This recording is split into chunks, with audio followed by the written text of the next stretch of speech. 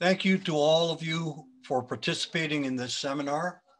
I am Bob Toyofuku, the president of Pacific Law Institute, and it is my pleasure to moderate this talented panel. I have been lobbying at the Hawaii State Legislature for over 30 years, but I also have been sponsoring continuing education seminars, primarily to lawyers through the Pacific Law Institute, and I am using this company to provide this seminar. We want to focus this morning on how the coming legislative session will be conducted because of COVID-19. The panelists will be discussing the schedule, hearings and testimony, whether there will be in-person meetings available at the Capitol, and the budget and money issues. Hopefully, we have anticipated many of the possible questions to answer during this presentation, but please feel free to type any questions in the Q&A box at the bottom of your screen, and we will do our best to answer as many as possible as time allows. I am also planning to send some of the written information that the legislators have provided me and will be discussing sometime next week, and possibly especially the verbal testimony guidelines, although a lot of the information will be available on the public access room information. I'd like to now take a few moments to introduce the legislators on the panel, as well as the Senate President and the House Speaker, who will make opening remarks. First of all, Senate President Ron Kochi from Kauai has been a member of the state Senate since 2010. Prior to becoming a member of the Senate, Senator Kochi was a member of the County Council on Kauai for 22 years, with 12 of those years being the chair of the council. Senator Kochi was Senate Vice President before becoming the Senate President in 2015. House Speaker Scott Saiki was first elected to the House of Representatives in 1994. Speaker Saiki has served on many various committees during his tenure and served as House Majority Leader from 2013 to 2017. He was chosen to be Speaker of the House in May 2017 and has been the Speaker since that time.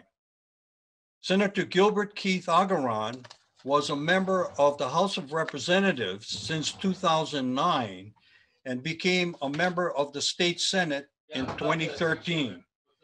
He is currently Vice Chair of the Ways and Means Committee and has previously served as a director of the Department of Labor and chair of the Department of Land and Natural Resources. Senator J. Kalani English was first elected to the state Senate in 2000 and has served as Senate Majority Leader since 2015. Senator English is also a member of the Ways and Means Committee, which he has been a member for quite some time. And prior to his election to the state legislature, Senator English was a member of the Maui County Council for 2 terms. Representative Della Al-Baladi was first elected to the House of Representatives in 2006, and she has served as chair of the House Health Committee, as well as being a member of the Consumer Protection and Commerce Committee and the Judiciary Committee. Representative Baladi has served as the Majority Leader since 2018 and continues to serve in that role. Lastly, Representative Sylvia Luke was first elected to the House of Representatives in 1998 and has served as Vice Speaker of the House and was previously the chair of the House Judiciary Committee. Representative Luke has been chairperson of the House Finance Committee since 2013 and currently serves as the chair primarily responsible, the House chair primarily responsible for passing the state budget. So I'd like to now turn it over to Senate President Ron Kochi, who will make a few comments. Senate President. Thank you, Bob, and thank you to ThinkTech Hawaii for helping put this together. I'm told there were over 600 participants, so you clearly have the interests of the community. And so we really appreciate you helping us communicate what's going to be happening in the upcoming session. I'm not going to get into the details. I have Senator English and Senator Keith Agaran to do that, but instead I'll just share something I shared with a conference of nonprofits a few years ago. Normally when I would come up to lobby, I like to look around the individual's office and see, what are the pictures, what are the degrees, what are the areas of interest, how do I find common ground to talk to the person I'm about to try to lobby and get a personal connection. Via Zoom, that's going to be complicated. As you can see, all of us have virtual backgrounds except Senator English, and in the frame, it's difficult to make out what's behind him. And then you got a professional like Bob who doesn't want you to get any insight into what he's doing. So he has a clean background that gives you no insight into who or what he is and what he's interested in. The other thing I shared with them is that you have either in the nonprofit world, especially passionate advocates who care so deeply about the issue that they are coming in to talk about, or you have clients and the clients have passion and the clients sometimes may not be aware of the process. And you're given either a 15 or a 30-minute block of time. And I recall somebody talking to me and they were showing me a PowerPoint and I can see the clock running on the screen. And when they got to 27 minutes of talking nonstop at me, and then they said, so what do you think? I said, I think my next appointment is going to be walking in 3 minutes. Thank you for coming. And, at that point, they wound up not hearing any of my ideas, any of my thoughts. They had no clue about what I thought of their presentation because they took all of the time. So be sure you monitor your time via Zoom. The next appointment, my experience working this way is it's in the next room waiting. So when you get to that, by the minute you click out of one meeting, you click into the other. And really it's critical to find out what the legislator is thinking. So, tailor your presentation to allow enough time for that interchange to occur. But I think this is the valuable, the value of having seminars like this, and Bob trying to help you become better advocates for the groups and the issues that you represent. So I thank you very much for what you guys are doing. Thank you very much, Senate President. I'd like to now turn it over to House Speaker Scott Saiki. Thank you to the Bob, to the Pacific Law Institute, and to ThinkTech for sponsoring this very important forum this morning. I thought I would just begin with a couple of some top line information on a couple of topics. So the first is just on the House of Representatives in general. So as you know, we have 51 members, and this year we'll be having 47 Democrats and 4 Republican members. We have 8 new freshman members, although one is a returnee, but we're looking forward to working with our 8 freshman members. We will have 16 standing committees in the House. 12 will meet in the morning, and 4 will be meeting in the afternoon. And I know that the Majority Leader and the Finance Chair will give more details on the mechanics of all of that. The second thing that I wanted to just discuss generally was some of the guiding principles that we tried to follow as we planned for this session. So we knew that when we suspended our regular session on March 17, that we would have to begin planning for basically a pandemic session. And there were 3 things that kind of guided our planning process, which began in March, as I mentioned. The first is public health.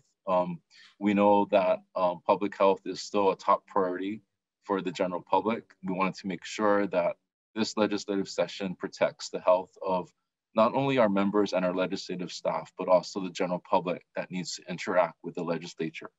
The second principle was that notwithstanding this pandemic and the virtual session, we wanted to ensure that there was full access by the public to our legislative process. And that is why the planning for this virtual session began in March.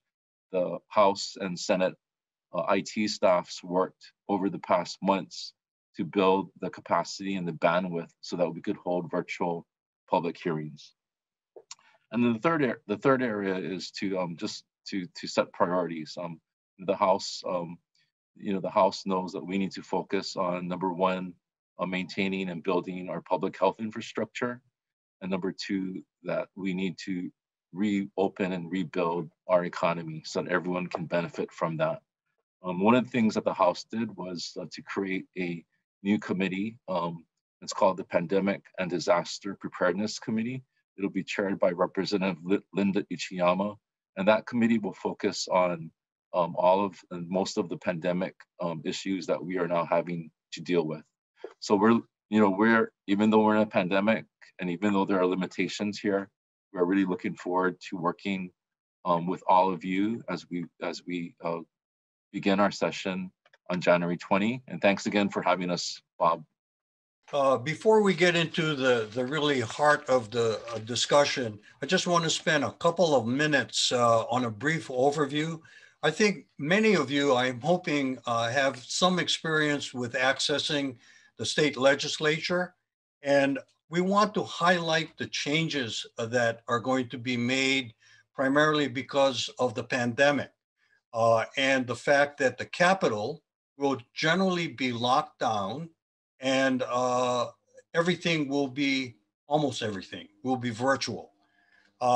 First of all, I'd like to highly recommend you go to the Hawaii Legislative website, which I think many of you might be familiar with, which is the key portal to get the information about the legislature and the process. And the link is Capitol, capitol.hawaii.gov.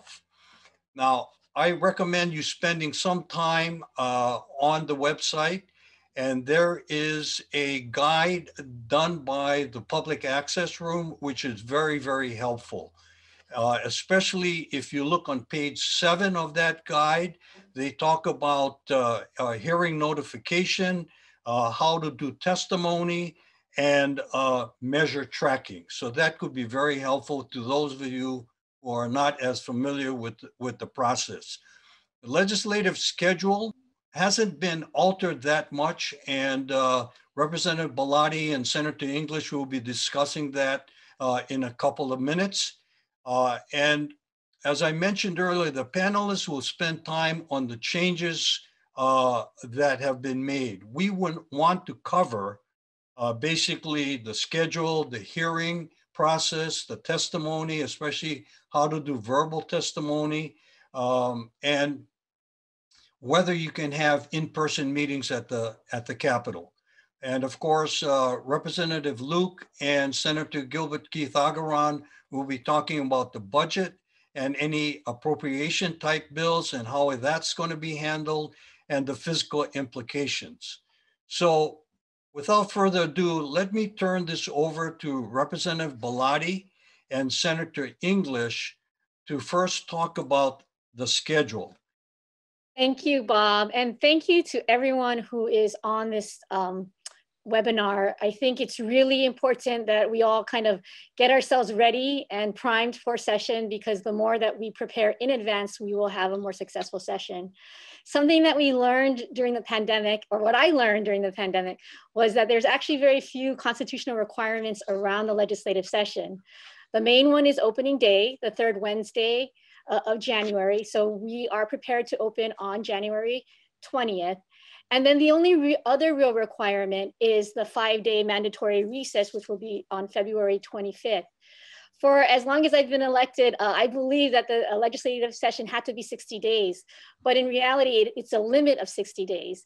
And so what we saw during the first part of this pandemic was that we had a lot of flexibility, and we recessed, adjourned, and came back before we adjourned sine die. With respect to the 2021 calendar, the last most important date is in April. April 29th is sine die. And I mentioned that because we do have 55 legislative days, but as Speaker said, we still really wanted to have full participation and take the time to really dig into bills. So the first part of the calendar, we typically have first decking, first crossover, second decking, second crossover. We still maintain all of those deadlines with opportunities for committees to hold their hearings. And then we really shortened the timetable by taking a few days out of conference. I think this is a reasonable calendar as we continue to look at developments. And one really concerning thing was yesterday's high numbers. You know, we are going to continue to remain flexible and nimble, but this is a calendar that has been negotiated by the House and the Senate, and we think it's a timetable that can really work. So I'll hand it off to Senator English for any additions. Yeah, thank you, Bob, for hosting it, and aloha, everyone. I think Della covered it. I'll just recap maybe in very straight English. You know, we've reduced the number of days of recess days from 13 to 9. We've shortened the conference by 1 week, and we're ending session 1 week early. So usually we end the first week of May. This time we're ending April 29. So those are the main things with the legislative calendar. It was published a few days ago, and that's circulating. So if you get a hold of that, it's just posted up. You'll see the deadlines that we have, things like bill introduction, laterals, and things like that. So you can see how the schedule goes. And that's how the legislature will operate, both the House and the Senate, on this schedule. So that's the quick highlights on what's happened with the schedule. Thank you, Bob. Thank you, Kalani. Senator English. I just wanted to point out to those of you who may not be as familiar with the process, there are deadlines called first lateral. That means that the first committees that are referred to a bill must have it heard and passed out of that committee by that time. And that's in mid-February. And then there's what they call the deck, the first deck, where a bill that is completed by all the committees that have been referred to that bill must have finished, passed it out, and filed it by that date. And so when you look on the website, and we just typed it into the Q&A box, capital.hawaii.gov, you can see a tremendous amount of information. You can get a more detailed schedule with all the deadlines in it.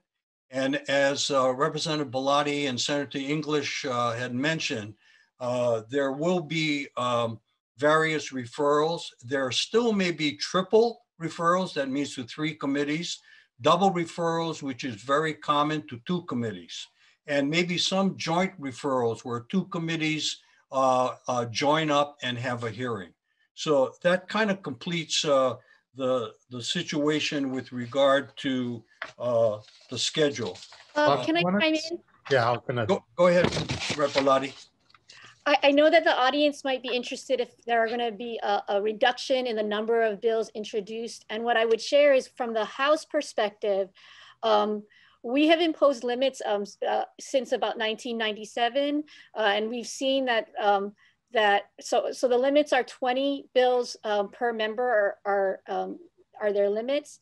We have additional bills that can be introduced by chairs, up to 10 by committee chairs, and then up to 15 by the chairs of CPC, Consumer Protection, Finance, and Judiciary. There is one change for caucuses.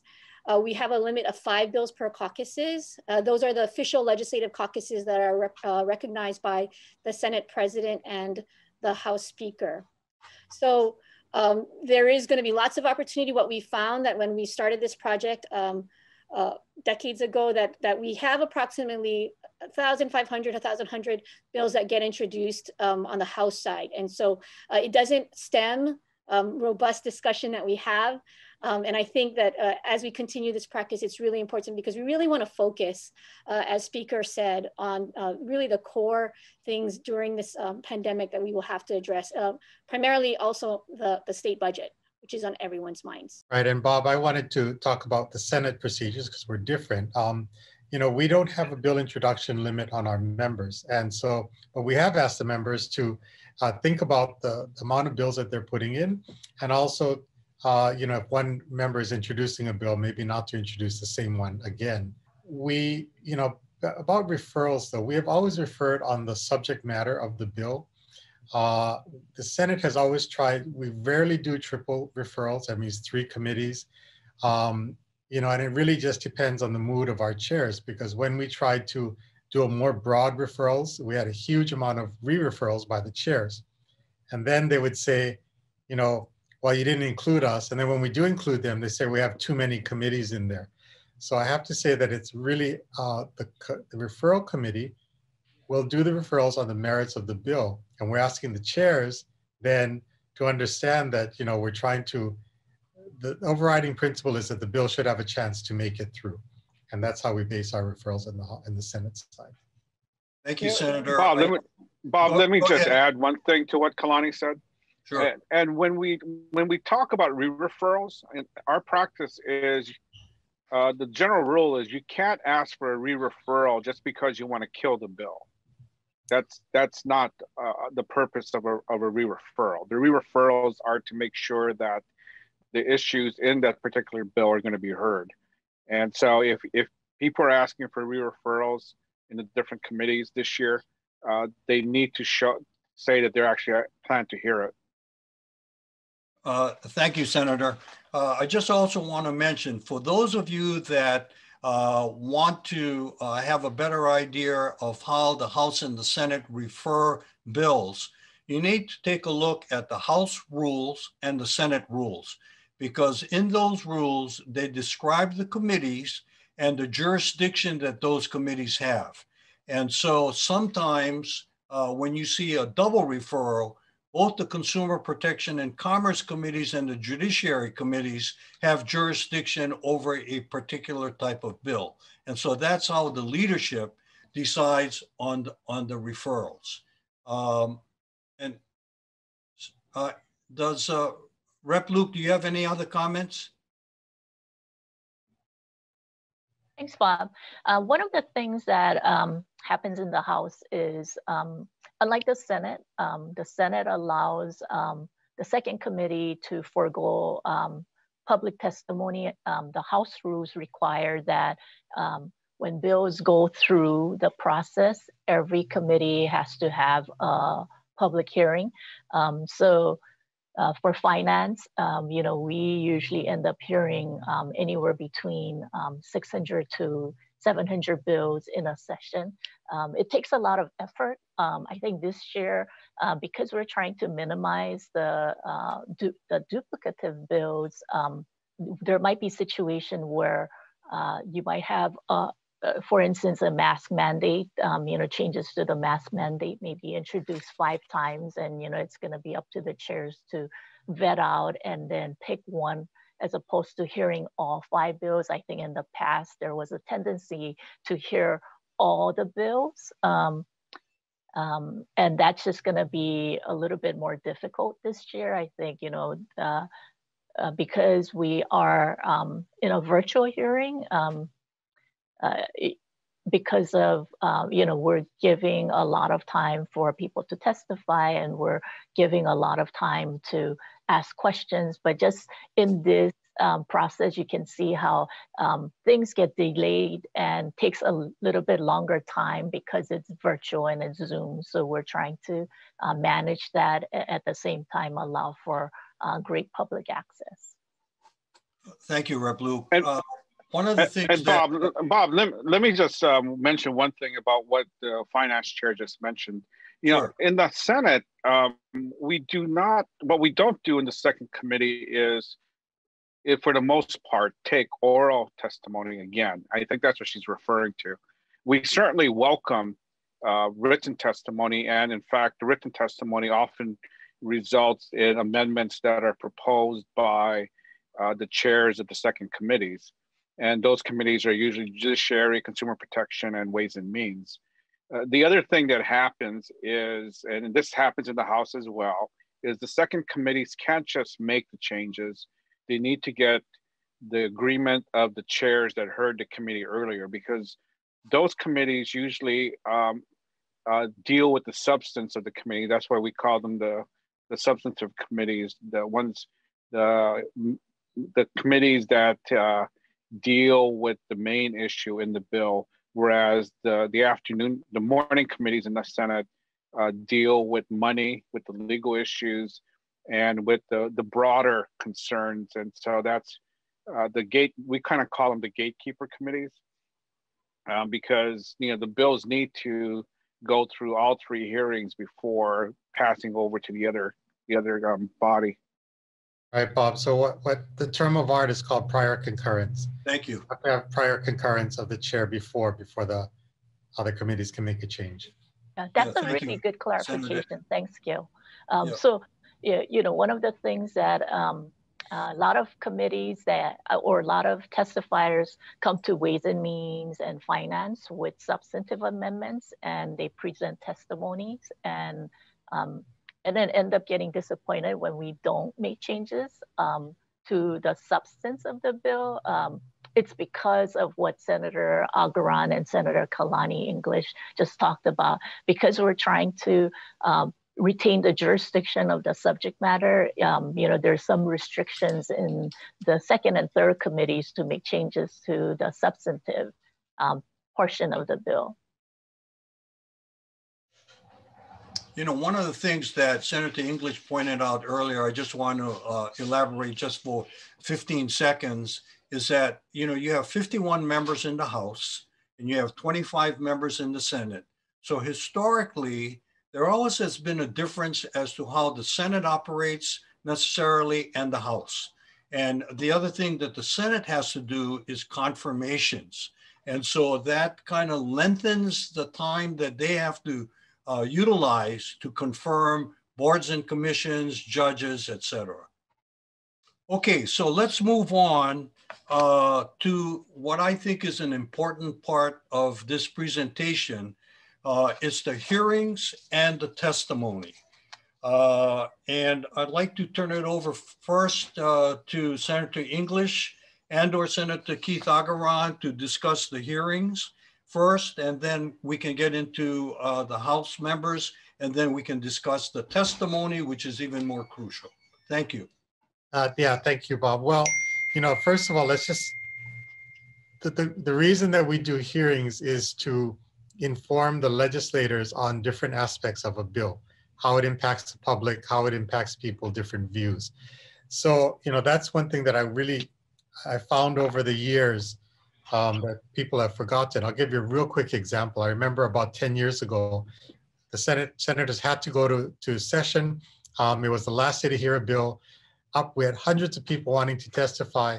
Up front, we said, we're going to pass the bill the way you guys want it, but you should let us pass the bill. People insisted on testifying. We ran out of time and the bill died. So, you have a right to testify, but you've got to let us vote, right? So that's the thing. It's like the hearing is to give us information, but you have to give us some time to deliberate and to vote. The Senate will be conducting all of our hearings via Zoom, and then it will be put out on YouTube as well shortly after. It'll be live on YouTube and then put out recorded on YouTube right after. We're going to have generally the same amount of hearings. It's not going to lessen the amount of hearings, but we're asking the chairs to consolidate and think about how they line up their bills. As Rep. Luke said earlier, right? Instead of hearing all 5 bills on the same one, choose one as the vehicle and move that one. The other thing is that we still have the 72-hour notice. So our hearing notices, you have 72 hours. We put that out in a hearing notice. That's still in effect. We're asking our chairs to limit the amount of waivers that they ask for so that people know that, the hearings are coming up. Like I said, we asked our chairs to consider consolidating the bills, but in the Senate, we do leave it up to the chairs for how they run their committees and how they schedule their bills and what they choose to pass out. The one thing that is going to be different on our side is we're asking the chairs to have a strict adherence to the allotted time. So think about it. We have morning committees and then afternoon committees, one committee following the next. Between them, so if your time ends at say 1:45, you have to end at 1:45 because we have a team that goes in and disinfects, because remember, we have staff working, a couple members that are in there. They'll disinfect between the hearings, and then we have all of the online mechanisms, everything ready to go for the next hearing. So in the past, we've sort of been flexible and the first committee will go over into the other committees' times. We're not going to allow that. It'll be a hard stop. And so we're asking people that are testifying to be very cognizant of that. You know, another quick insight is don't read your testimony. You've already submitted it by writing. You know the professionals when they say, I stand on my testimony as written. And some of them will say, just highlighting, we've recommended this verbiage for an amendment that's in our written testimony. If you do that, because we actually do read the testimony, so if you don't read it, it helps us quite a bit. It helps you and it helps the time to move ahead. And again, we're going to accept written testimony. If you want to come on in person or not in person, a virtual testimony, you have to sign on 24 hours in advance. You'll be given a slot and you'll be sent a link, and the link only works for you. And you can come on and do your testimony and then log off. So we actually were putting this in shortly before the pandemic. So we have a few other systems in place that we were testing, but it's all new territory. So, work with us as we work through this and perfect it. Thanks, Bob. Senator, I have a quick question, and I may have missed it. I was typing an answer to some of the questions that came in. When we view the hearing visually, will all of the senators be in the room No. listening to, or is it going to be mixed or virtual? We're limiting it to, we're trying to set no more than 5 people in the room at any time. So you have to account for the staff that's in there, normally the chair and maybe 1 or 2 other committee members, but the rest will be on Zoom as well. And so, we have allowed for virtual participation, and most of the members are gearing up their offices and other spaces to Zoom in as they participate in the meeting. Okay, thank you. Rep. Bellotti, from the House, how is the House going to handle the hearings, either you or Rep. Luke? Sure, thank you, Bob. Similar to what Senator English said, we will be conducting virtual hearings with remote testimony by the public, and in person. This is where there's a little bit of a difference, in-person participation by members. And so I want to take a pause here and really send a huge thanks to our House IT, our House Sergeant of Arms, our House Clerk, Chief Clerk, who have done a tremendous job in getting our conference rooms ready, both with fiber coming in, with the audio system, the remote video that's going to be there to enable a good kind of back and forth between members and between members and the public. We will be having Zoom as our platform, and it will be live broadcast to YouTube and then archived there as well. So that's how it's similar to the Senate. Yeah, Bob, maybe I can just add something to it since we're talking about testimony. That we're requiring written testimony. Put in something in writing, because that's helps us on the record. It helps us with everything. But previously, you could just give oral. We're saying please submit everything written as well. Yes, we're allowing verbal testimony via Zoom, but we're asking for something written as well. And for neighbor island testifiers, right? So we're thinking about how will the neighbor islands participate. That's we're asking them to come in via Zoom. We're also working with the public access room, the state libraries, the different entities out there for people that don't have the electronic capabilities. So like a lot of my constituents, for example, in rural Molokai or in upcountry Maui or in Kipahulu and Kaupo and Hana, they can go to a specific site and participate. So we're trying to work those out. And, I really have to say thank you to the public access room. They've been really, really helpful and really working with us on this. So that's how the neighbor island guys can participate as well. We're kind of flowing into the next part of the script, but I think it's really important here because the questions are starting to pile up in the chat about late testimony and how do we get a link and everything. I think if there's one thing that every person on this call webinar should do, if you don't have it already, is visit the Capitol website, register and create an account for yourself and for your organization. That's going to be the single most important thing you can do to prepare, because it will take you through the process of enabling you to submit written testimony, And then it's going to be through that account where you as an individual or your organization will receive a link to participate remotely and provide oral testimony if that's what you want to do.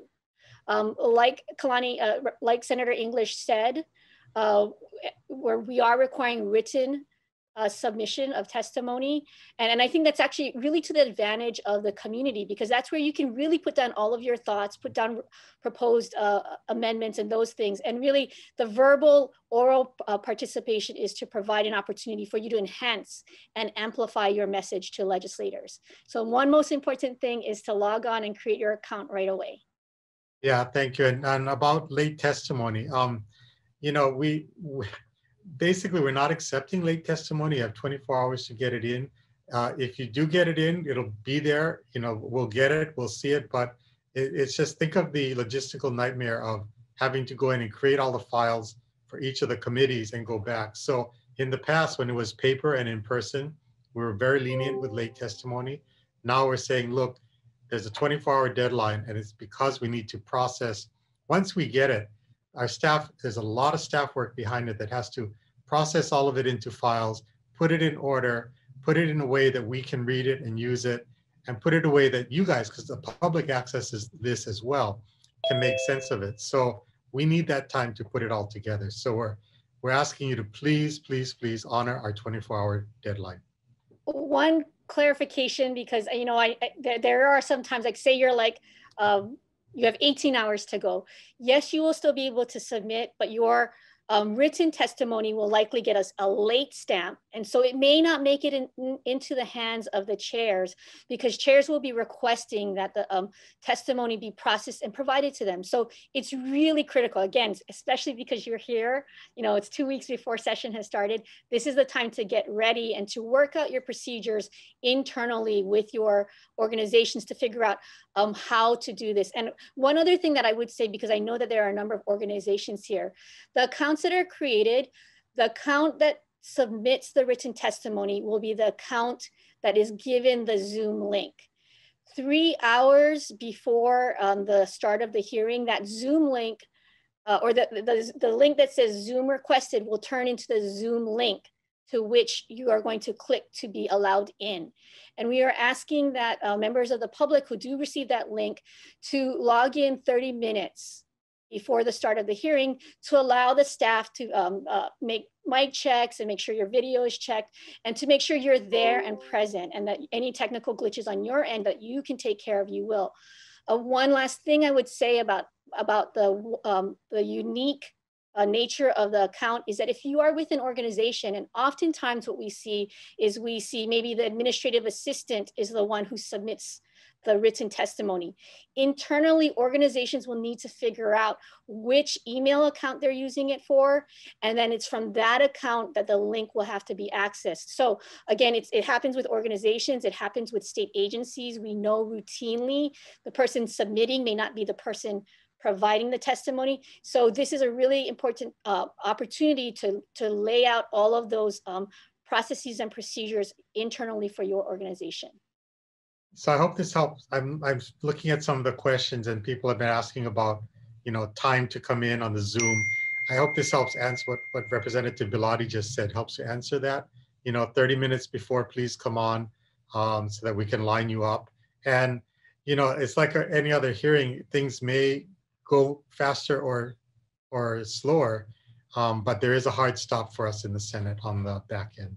Yeah. So one of the things that Senator English brought up, which was really important, was concentrating a lot of your testimony on written testimony.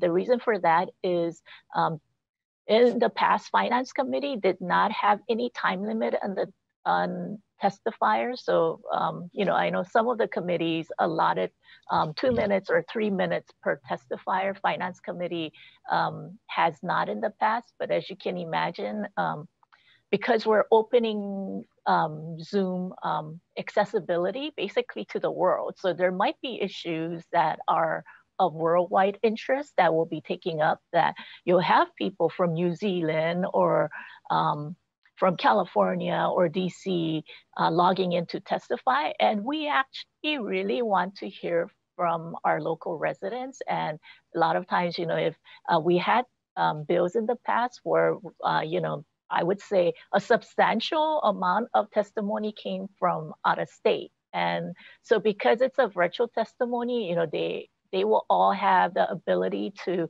come on and testify. If we were to take all those testimony and give a limited time, you can imagine it could go on for hours on a certain bill. So because of that, we're still unclear and we're still deciding whether we will put time limit.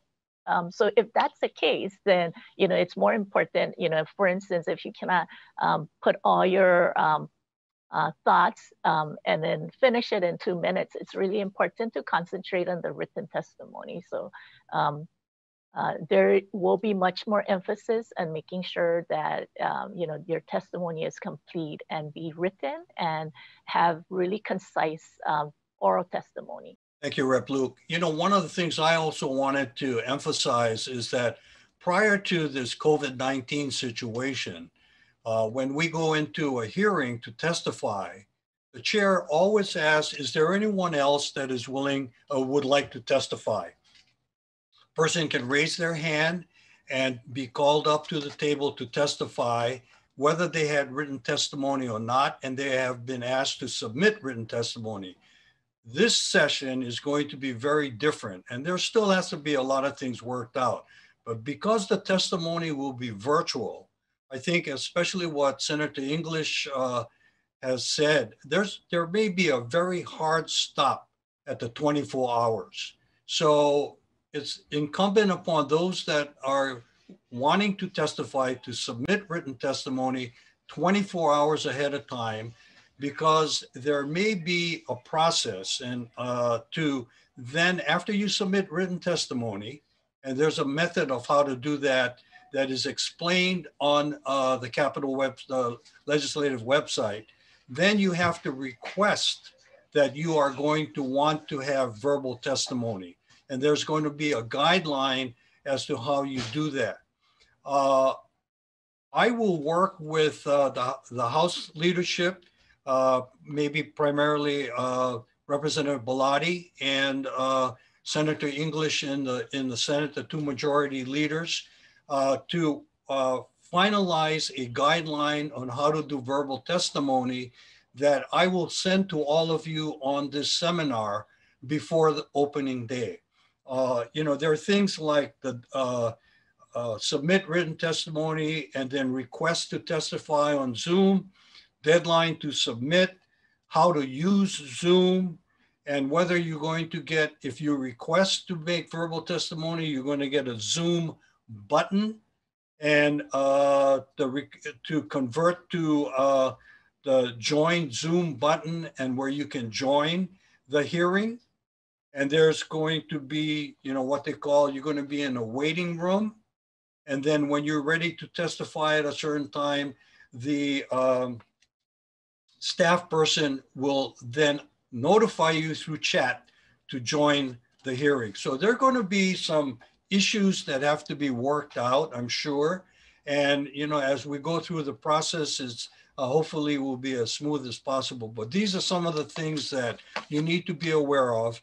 And after I work with the Senate and the House on a one-page sheet on how to do verbal testimony, I will send it to everybody on this seminar. And I'm pretty sure the House and Senate may have something posted at some point before session 2. One other point. For the Senate side, previously we would accept testimony by email to the committee or committee chair.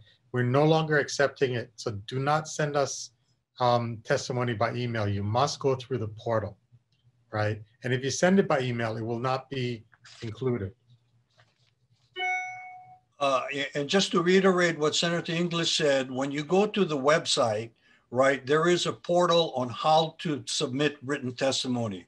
And you have to have a login initially with an email and a password so that you can officially submit written testimony. This has been going on for quite a while, but sometimes I think when people got late in submitting testimony and could not get it through the portal, they would send email to the chair, and that's what Senator English is saying, that they're not going to be accepting that any longer.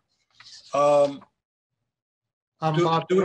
I'm reading through your questions, and one, you have an anonymous attendee that has a lot of questions. Maybe if they can give us their name, because the one that's catching my eye says they've attended Senate committees and only the chair and vice chair attended, etc. Well, because everything's on TV and the hearings, most of the members, as you know, are in the offices watching and taking care of 5 things at once. This is going to be the same where we're on Zoom, and you may just have the chair in the committee room or the chair on Zoom hosting the hearing and taking it. So we all, normally we would come in physically in the old style. We would come in when there was a vote because we've been monitoring it in our offices, come in and take the vote based on the recommendation of the chair. One of the questions I had to the panel members, has it been worked out as to, let's assume I'm testifying on a particular bill and a member of the committee wants to ask me a question, even though there may be a 2-minute time period and I finish, will the member be allowed to ask me a question at that time? I can take that one, Bob, from the House perspective. So chairs have a lot of authority about how they run their hearings.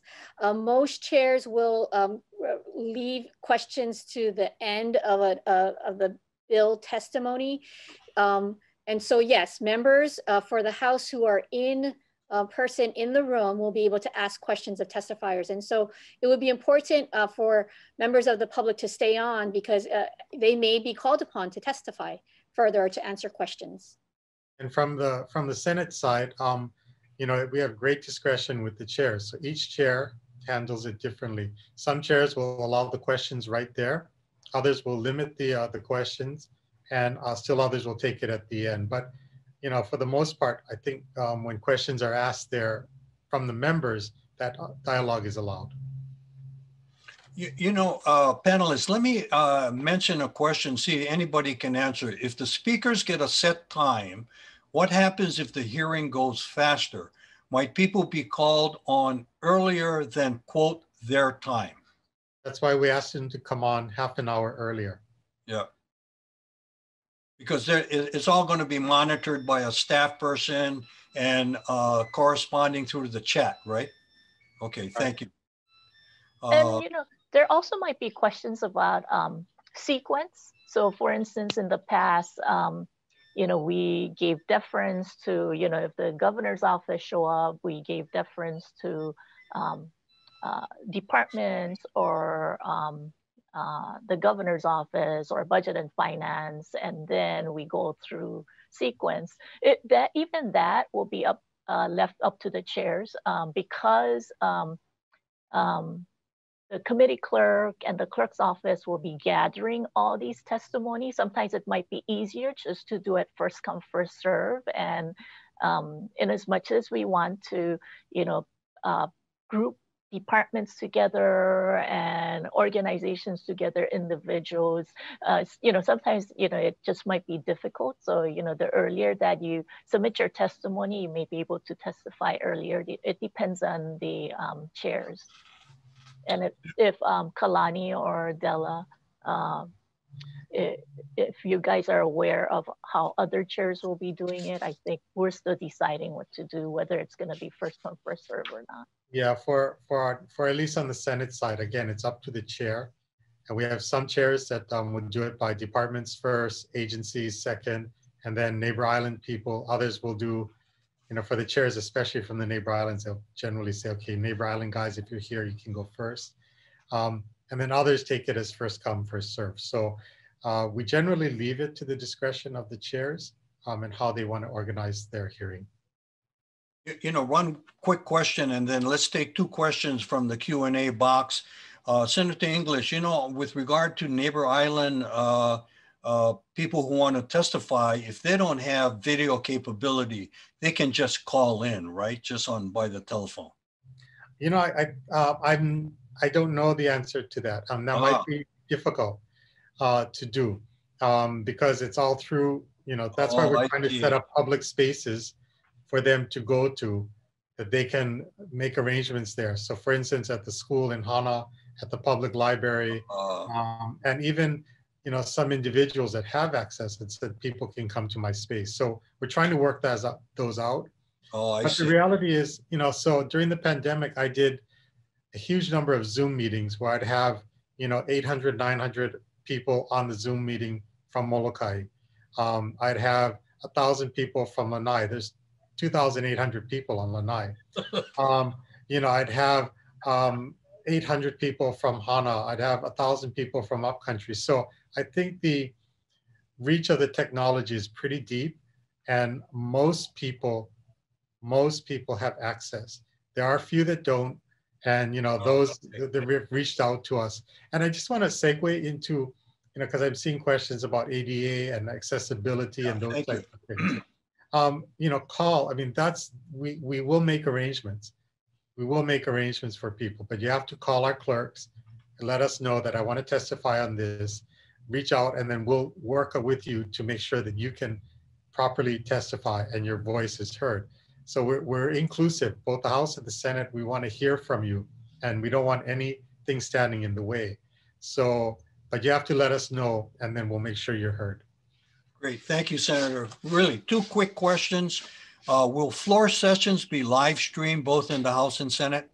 Yes. Yep, okay, thank you. Then the other question is, in terms of decision-making after a hearing, if all the committee members aren't present in the hearing room, will there just be an open discussion on Zoom and a vote taken at that time? Well, I can speak for the Senate side. We have adjusted our rules to allow for remote voting. So yes, it'll be just like you're there, where if the chair decides to take a vote at that point, we can have that, the question, motions are made, the question is debated, and then the vote is taken. And that can be done with in-person and remote participation. So that's on the Senate side. Now the House, I'm not sure. You guys might be a bit different. Yeah. So in the House, again, we are going to have members participating in person to vote and ask questions. Now that can change. Again, the numbers, the tier system, opening and closing, those things can still be in flux. But we are aiming to do in-person participation and question and voting. So quorum rules would continue to apply for the House committees.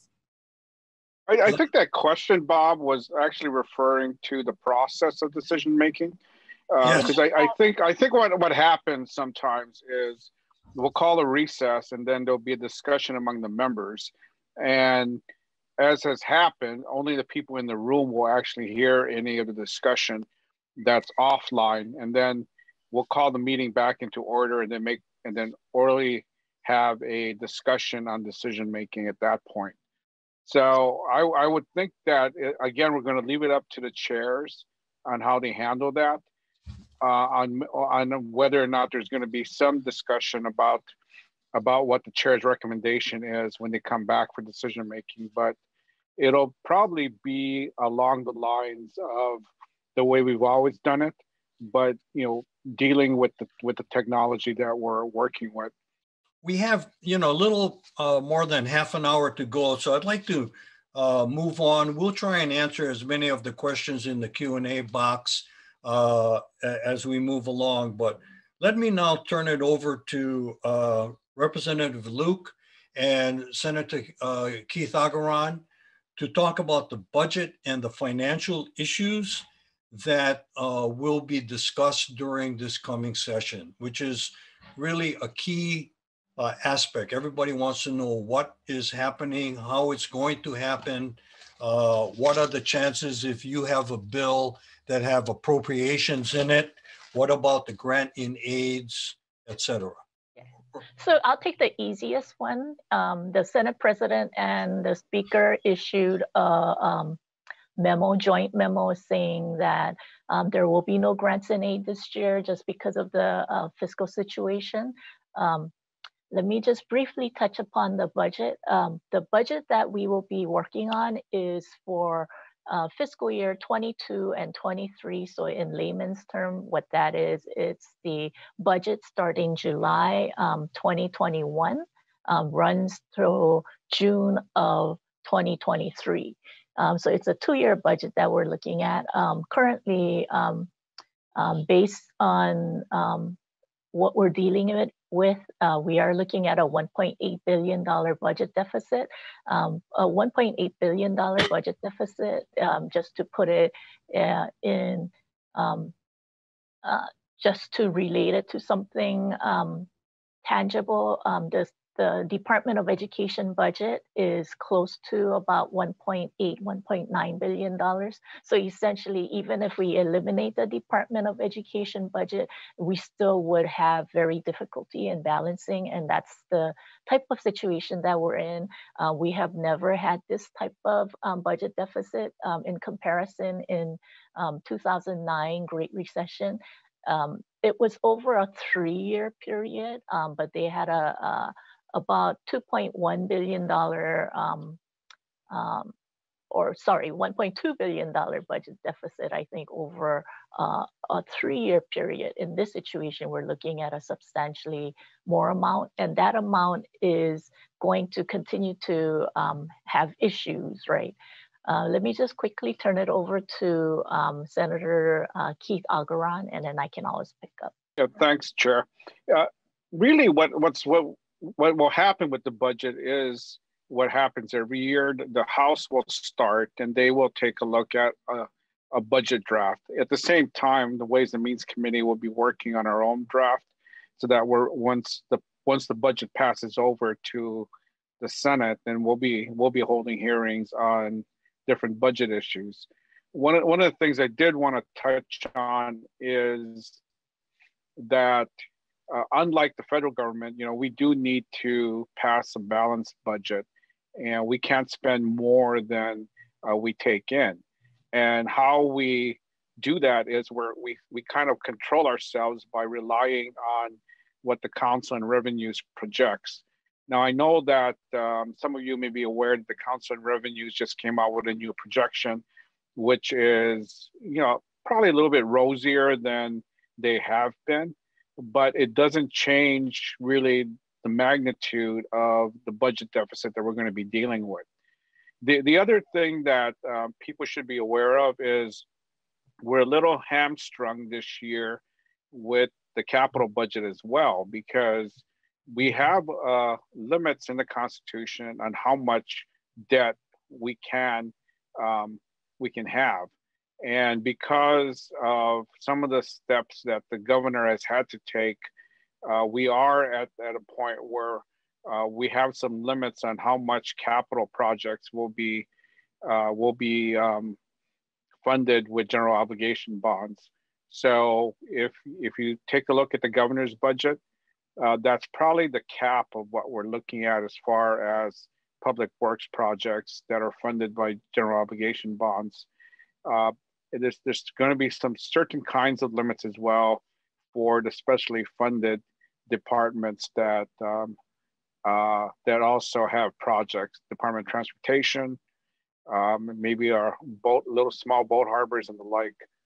And I'll let the finance chair chime in, and if she has anything about any approach that she wants to take on dealing with specific types of budget adjustments. Because I know that on our side, I think our government operations committee is going to be taking a close look at different functions and program areas to see if we need to make adjustments broadly. Thanks, Gil. Let me just make some clarification. So in 2009, when we had the Great Recession, it was a $2.1 billion budget deficit over 3 years. Sorry, I said 1.2. It was 2.1, but that came with costs, right? Because that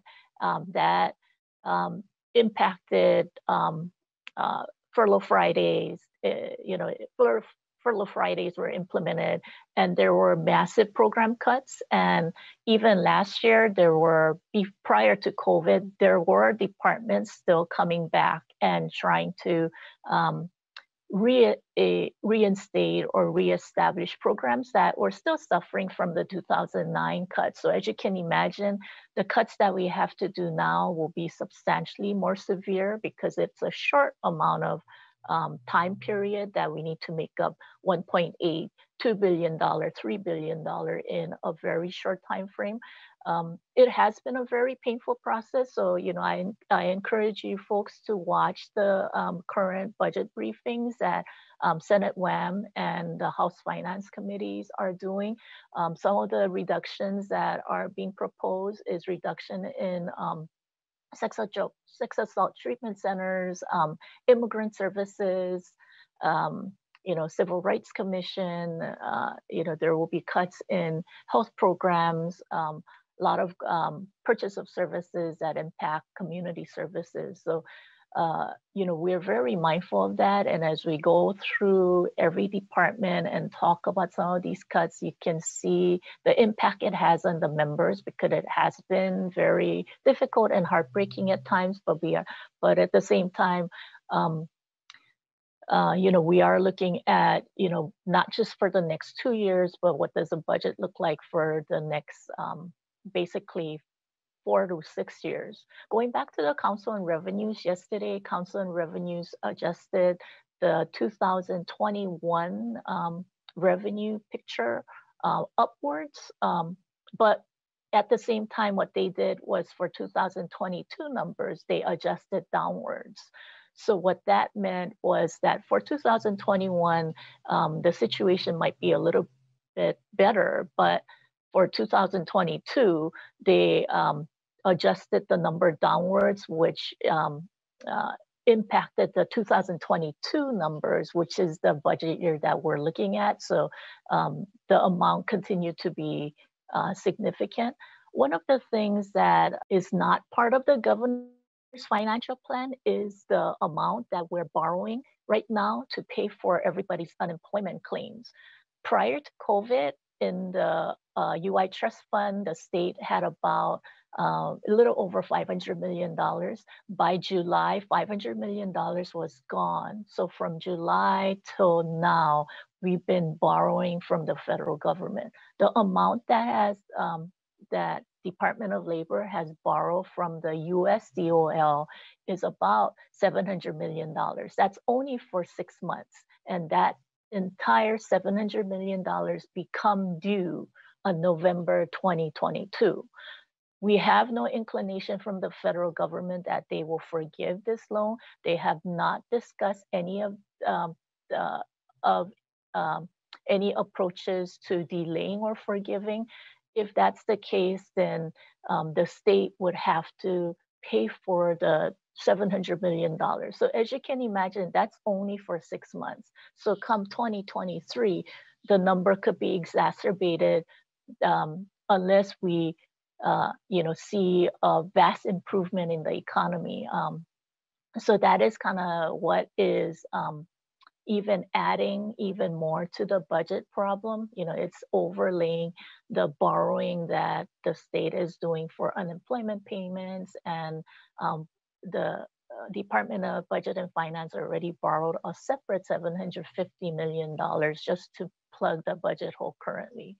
So it is going to be difficult. So, you know, we ask the public for your patience. I know there are many needs out there, but the problem is any appropriation bill would have to be will have to be balanced with more cuts. So, you know, if we were to say, hey, you know, we're gonna appropriate money for, you know, health, safe travels, that money has to come from somewhere. So that's gonna mean more cuts to state services, which will have major impact. So we are trying to balance, and we ask for your patience in limiting the money requests from the legislature, because we are in a situation where, you know, we probably won't be able to do many of those requests. Just to follow up on what the chair said, one of the things that we deal with is that the Council on Revenues does meet quarterly, so they will have they may have a different projection by the time that the budget passes over to the House, from the House to the Senate. I haven't looked at the calendar this year to see if that's going to be the case, but the other thing is that for people who say that we can wait on what the federal government's going to do,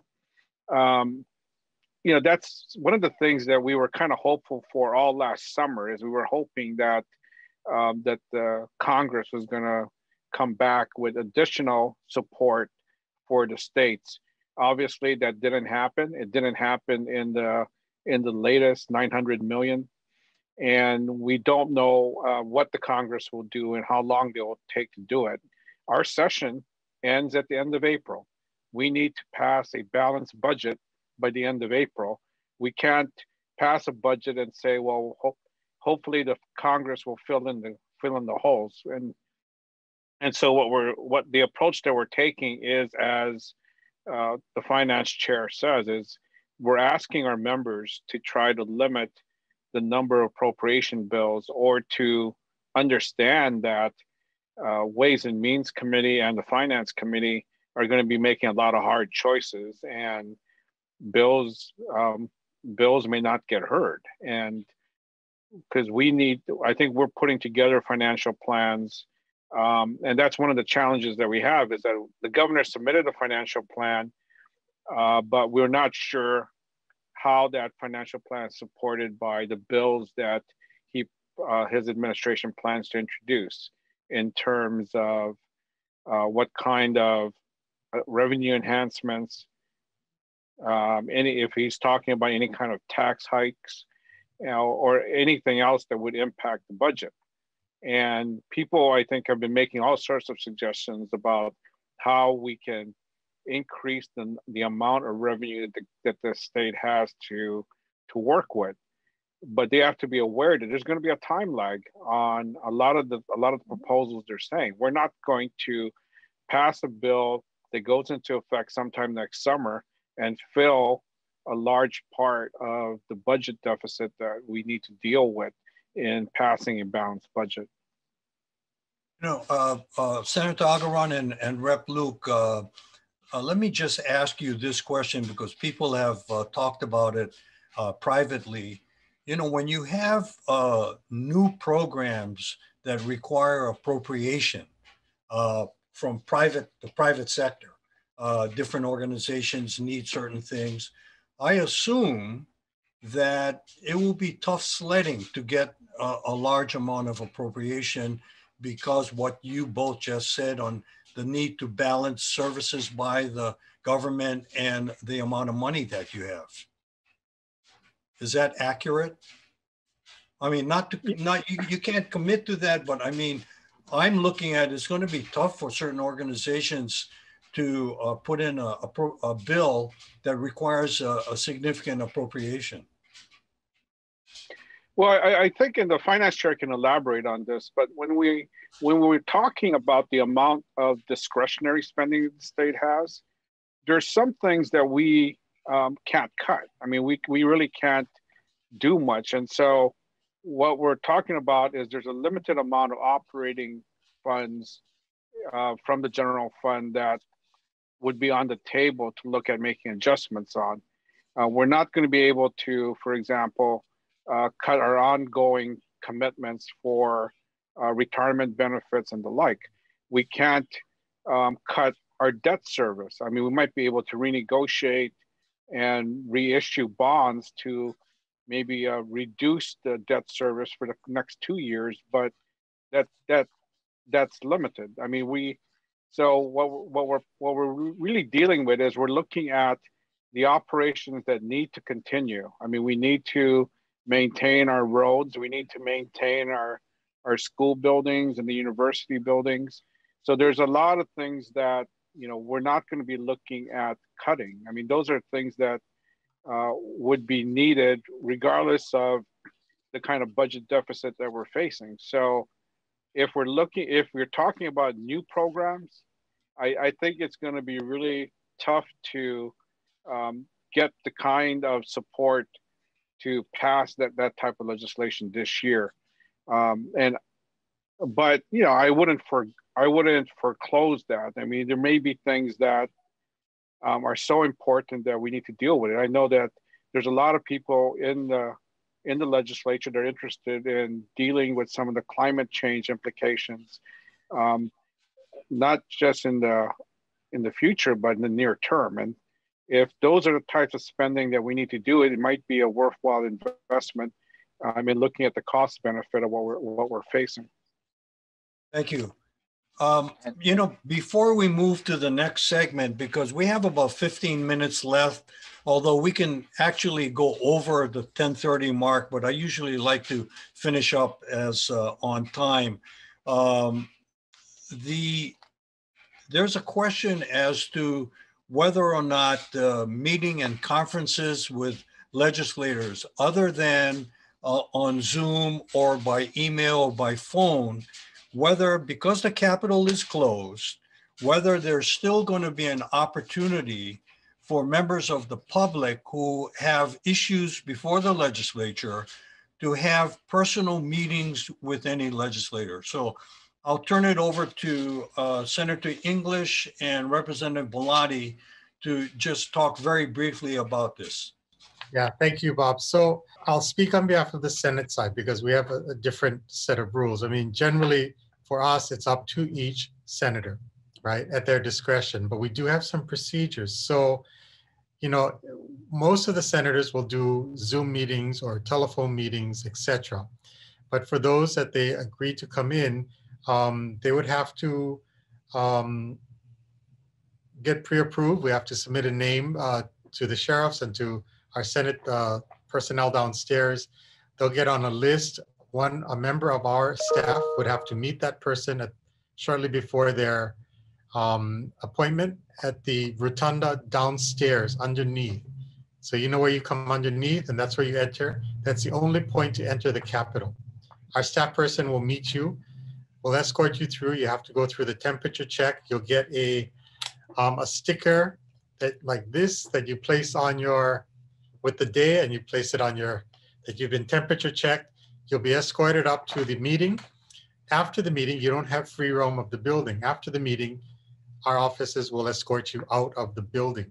So if you make one meeting at 11 with one senator, you cannot then go off to the house and talk to a house member or go talk story with somebody else. We'll escort you out of the building. If you're making at 11 with us and 11:30 with someone else, they'll take you out, you'll meet that other person there, and they'll escort you back in and out. So it's up to the members. We're being very cautious of the amount of people coming into the building. You know, each office in the Senate has, we have plexiglass plates up, we have stanchions, we have social distancing spaces, so our staff are spaced out differently. And when people come in, we're asking that, you know, they really, well, it's up to the senator, right? But we're saying instead of bringing 10 people from an organization, you know, please, well, that wouldn't be allowed, but bring one person that can speak for many. We really encourage the use of technology for the meetings. And then finally, you know, given where everything is, we think that it's probably safer for the general public to do remote meetings as well. So we really encourage that, but it's up to each senator how they want to handle their individual meetings. So for example, I just use, you know, for me, I have a courtesy call by one of the consul generals that's new. And, you know, I suggested we do it by remote, but their home office, their foreign office wants them to have a personal meeting. So I agreed to that. And I set out the rules that we will be distance apart. We will be wearing masks the whole time. We'll dispense with the traditional handshakes and all of that. So that's known before they come, right? And the pictures is going to be, the little trick we use is one is in the front and one is in the back like this, and it's 6 feet or more apart, but in the picture it looks a little bit closer. So that one, we made an exception. You see the example, yeah? So with Senator's announcement, actually, I believe the House and the Senate procedures are now more, in fact, aligned. There has, I would like to take this time to thank our House Sergeant of Arms who through March really kind of took the reins in their control and tried to set up a procedure that would protect the staff and the members in the Capitol building. And so they really worked out that procedure at the bottom of the rotunda where people would enter, get temperature checked, sign in, and then be greeted by members of staff who would take authorized personnel to their respective meetings. So that's very much similar to what the House is following. And again, just like the Senate, highly encouraging members to conduct meetings remotely through Zoom accounts that have been provided to each member. I think one of the silver linings of this pandemic is that virtual testimony has actually, or the virtual tools we now have in our toolkit have actually made it very much more possible to reach out to members of the public and organizations. And so we can still have a lot of public access, although not in person. But we still have access with our members and with members of the public. Thank you, Rep. Belatti. Before we go on, we have about 10 minutes left. I want to tell those that have posted questions on the Q&A box. I think that we will probably not have enough time with the time remaining to answer all those questions. But ThinkTech and Zoom, I have a list of all the questions. I will review the questions and probably type them out with an answer to the ones that have not been answered and send it out to all of you that are on this seminar. The last thing before I forgot to mention it, for those of you that are lobbying at the legislature and have to sign in and register, there are new ethics administrative rules that were promulgated and passed. And you need to be aware of that because there's some major changes that you need to be aware of. I think the Ethics Commission already had one training session and they have another training session on January 11th. So those of you that have to register as a lobbyist, I would strongly recommend that you take in that training because there are some major changes. I can answer about 10 of these questions in like 3 seconds. Go ahead. ADA notices are printed on every single one of the House and Senate's hearing notices and has been done for years that way. So it's a part of our boilerplate language. It's on every single notice. Fax testimonies will not be accepted, only testimonies on our portals. And then, you know, maybe just, I'm seeing a lot of the questions that are sort of projecting a lot of different things. I mean, we're asking people, basically, it's the common sense test, right? We're trying to figure what's the best and easiest way to get something done. So a lot of the questions are unique circumstances that we may not have reached yet, or we, you know, we'll cross it when we come to it. And this actually helps us to think about some of them. So thanks for posting them. But those are the two big ones I wanted to cover. Thank you, Senator. Rep. Luke and Senator Agaran, do you want to make any quick comments on the conference committee process? Is that basically going to be the same? Or is the public going to be able to view the conference committee hearings when both the House and Senate get together? I know it's going to be shortened. It's less time for conferences before a closing day, but. I think we're still going to have a lot of discussions about how that's actually going to happen because for the most part, you know, conference committees are really for the members of the conference committee, so just be legislators, and the discussions are usually between them. So we haven't really talked about it in practical terms of whether or not just the cameras are going to be on all the time in the conference rooms, or because it's a shortened time too, and yes, and I think the leads on the different conferences are going to have to be very succinct in the discussions, and there's probably going to, and hopefully we'll have the members there to vote if we actually have a bill that's going to move over. I think the practical thing to tell people if you're advocating for a bill is, try to avoid conference, which is sort of the advice that we give to everybody every year. Is try to get the language that you want agreed to on both sides, before it needs to go to conference committee. And I know that's easier said than done, but it is the best thing to do. Rep. Luke, you have any comment on conferences? No, not on conferences, but something that I wanted to highlight, because you mentioned the new ethics rules. There is a strict gift policy that has been implemented, and the Ethics Commission basically got rid of the token of aloha or token gifts. Even something small like banana bread from a constituent we're not allowed to take. So in as much as possible, if you folks could pass that word around and not drop off gifts, because then what we had to do was we had to collect it and either ship it back or send it back, and that takes a lot of coordination. So there is a strict policy that the Ethics Commission came out. To some extent, some part doesn't make sense, because if somebody in your district want to give you a banana bread, it's just kind of rude to reject it, but it is the rule now. So it is going to make it easier for us if you folks could kokua and not drop off gifts at the like on opening day, not deliver gifts to the Capitol.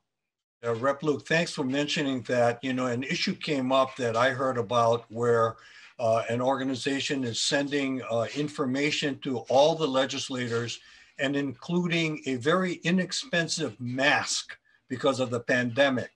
And whether that's allowable or not, if the mask costs $2, maybe, I'm not sure. If the mask costs $10, I don't think it's allowable.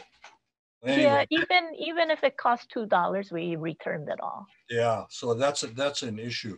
Okay, so as we wind up, we have some any final comments by the panelists. Senator English, any final comments? And then Senator Agaran? Yeah, sure. We're trying to make this as easy as possible for everyone. It's new territory for both the House and the Senate. Our staff, I really want to thank all of our staffs who have been working so hard to put all of this together. And, I've seen some of the questions where, will this be on other than Facebook? Well, we're putting it out on YouTube. We do put it out on Facebook, but the main archive is on YouTube. And then the Olelo and others will be picking up these as well. So the traditional ways of viewing it is out there, but what both the House and the Senate is doing is making it much more accessible than it's ever been by what we're using. So, work with us on it, guys. We appreciate it. Thank you. Thank you, Senator. Senator Agaran, any final quick comments? No, I think I just appreciate being on this seminar today, and for all the people who showed their interest in signing up for it. And I know that, and Bob, you might want to mention this afterwards, is where this seminar is going to be replayed and available for people who didn't register in advance, because there's a lot of information that we went through in this seminar, and there's going to be a lot of information that will be available on both the House and the Senate websites, as well as the public access room. And I think the best advice is what Representative Bellotti mentioned earlier, which is if you're even thinking that you may want to testify at some point during the session, please register for an account so that you'll get the hearing notices and you'll get the links that you need to submit your testimony. And I think that's very important. Thank you, Senator. And Representative Bellotti, any final words? Yes, I think, You know, I'm an optimistic person, and we have gone through a rough year, but I really like to look for the good in things. And one of the good in this opportunity, as Senator Keith Agaran pointed out, is that there's an opportunity to actually be more involved and more engaged and more informed. Once you create an account and you want to submit testimony, you're going to find that you can track bills, you can read testimony. So this is a fantastic opportunity to increase trust in government and increase participation in government. The last thing I would like to say is, if you enjoy this webinar, this is a great opportunity to thank Bob Toyofuku, who put this together and really put us through our paces and asked us really good questions. And it's an opportunity for you to lobby him. As Senator Keith Agaran said, we don't quite know what conference will look like. So I know that Bob puts together these great programs. So lobby him to do another one of these in March. And I think you'll be able to get some of us back here.